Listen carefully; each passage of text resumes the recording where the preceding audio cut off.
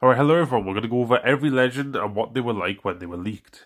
Loba was originally called Rosie, Rampart was always called Rampart, and Horizon, Fuse and Valkyrie were leaked in this image right here. Valkyrie was originally called Valk as well. Sia was originally called Pariah and was actually leaked alongside Revenant and Loba, all the way back in 2019.